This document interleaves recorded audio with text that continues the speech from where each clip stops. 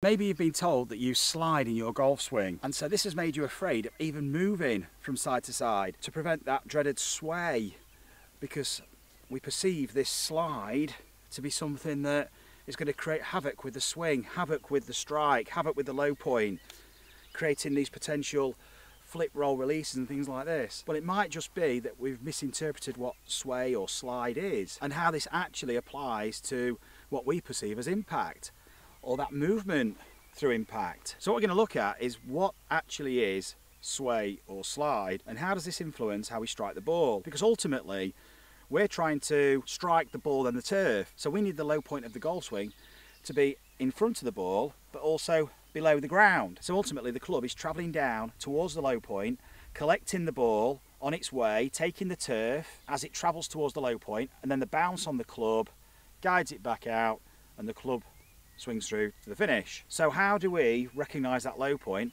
Are we actually moving our body in a way where we feel we're shifting our weight to get a downward strike, but completely unintentionally creating a movement which is shifting our low point back, forcing us to use this dreaded flip roll release, which is creating all kinds of havoc with our shot pattern. This creates thin shots, heavy shots, potential fades, potential draws. If you want to know more about that, there is another tutorial, so if you click on the link above, that'll take you to a tutorial that's going to go a bit more in depth. But in this video we're looking predominantly at swaying the golf swing, and what this really is lateral flexion of the upper body. It's side bend, but it's side bend with weight transfer, moving the body, moving the mass. So we're literally moving from leg to leg, but there's a slight caveat to this, because we're not just moving and rotating, we're actually side bending. As we load onto the left side, we're actually side bending to the left.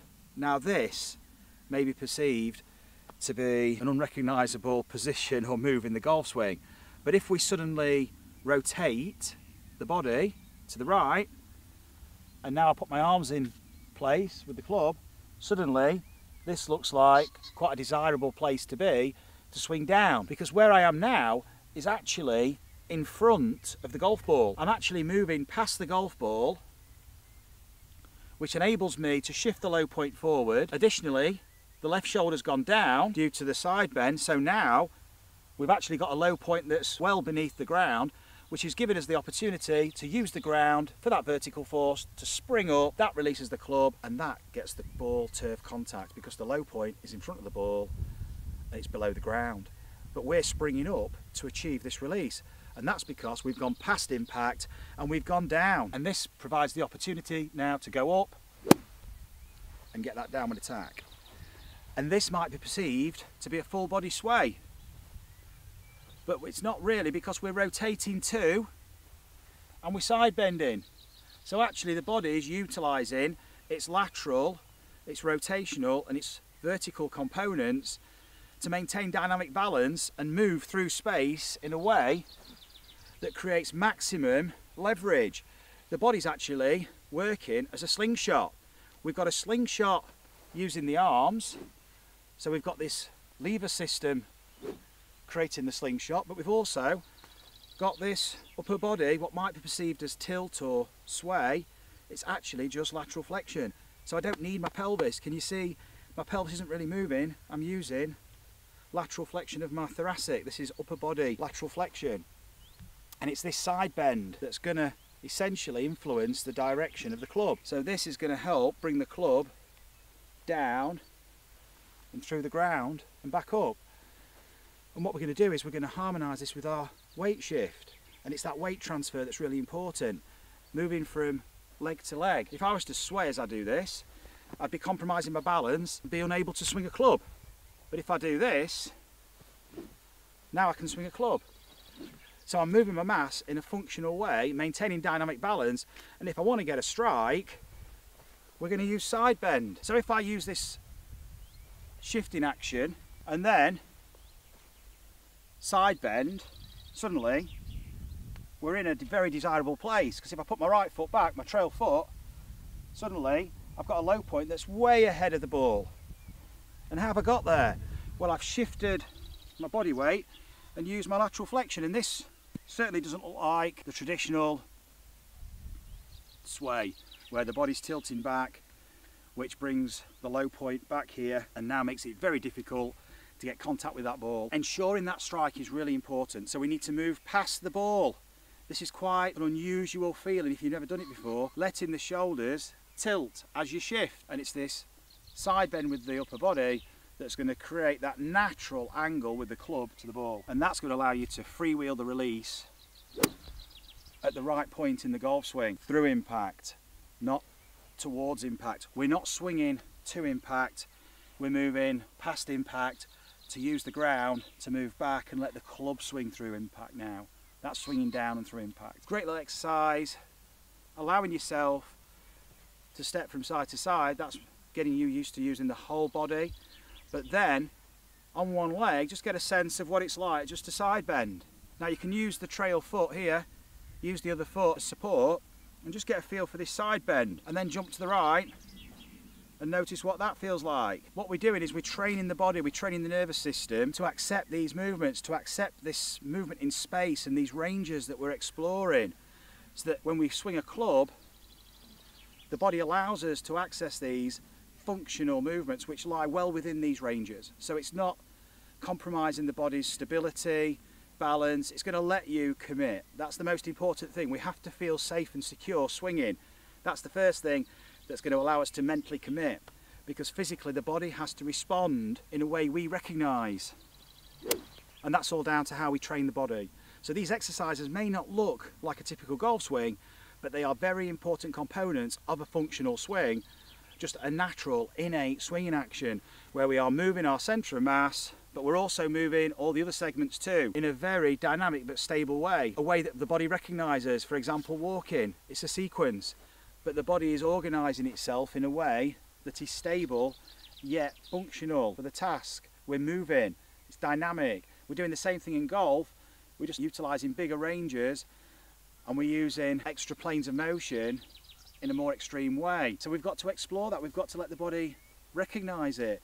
So moving from side to side and exploring this lateral flexion. This is not using the shoulders, this is just rotating the rib cage. This is going to be very important in the transition, i.e. the change of direction of your golf swing, because the body is going to seriously utilise these ranges to maximise that effortless output with the swing and achieve that objective of that ball turf contact. So side to side, you can always use the other foot just for stability, but don't put any weight on that foot, no pressure on those toes, just exploring that range.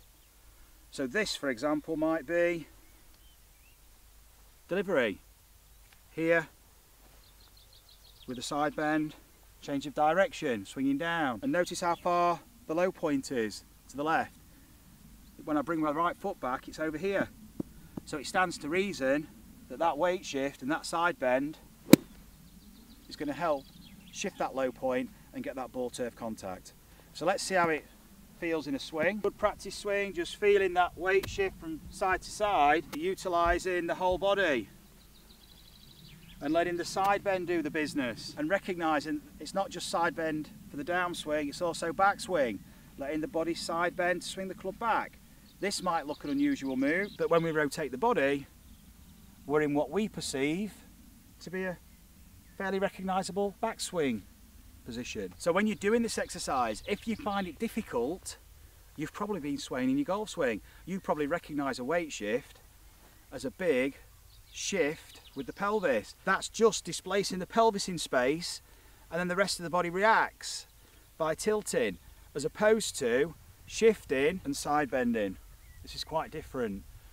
This is much more functional, much more stable, and we can move at speed. We can control this action, we can accelerate and decelerate very quickly, and then we can side bend in a much more balanced way, which creates these kind of recognisable and desirable traits in a golf swing.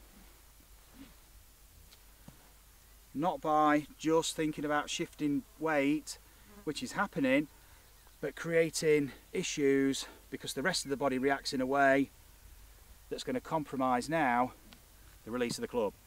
So just letting the body shift, let your upper body shift with your lower body. One's not moving without the other.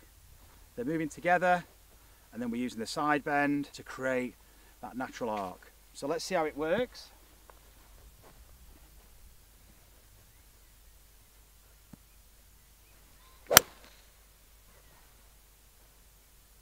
Go on. Oh. So I managed to pull that one off there. We're on the 7th, par 5 at Bawtry. It's about a 220 yard shot into the green over the trees, and I don't know how I've done it, but I've managed to use my hybrid, and it looks pretty close, to be honest. Over the trees, bit of draw, and that felt a good strike.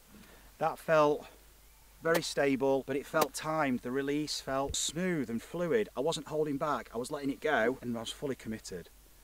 So try the exercises, explore them, even use a mirror if you like, just to get another perception of how you're actually moving.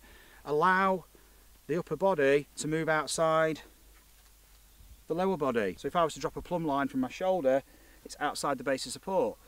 This isn't going to happen in a golf swing because you're going to be rotated.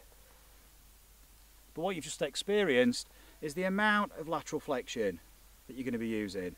Often we stay within the realms of our base of support and we don't allow ourselves to shift into the ranges that we need, particularly with the upper body. Lower body, no problem. We tend to move in all directions with this part of the body in an effort to create force, but the problem is it influences this part of the body, and that influences how we release the club. So recognising the body as a whole, moving as a whole, but then allowing the body to move as a segment, because all these planes of motion will be explored through each segment, and that's what creates the chain, and that's what allows the chain to fire, because this stable movement of the body allows this segmental separation to take place, preventing that sway of the body, which enables us to sequence and transfer that speed through to the golf club, giving us that effortless feel and flow to the swing. And that's how you stop sliding in your golf swing.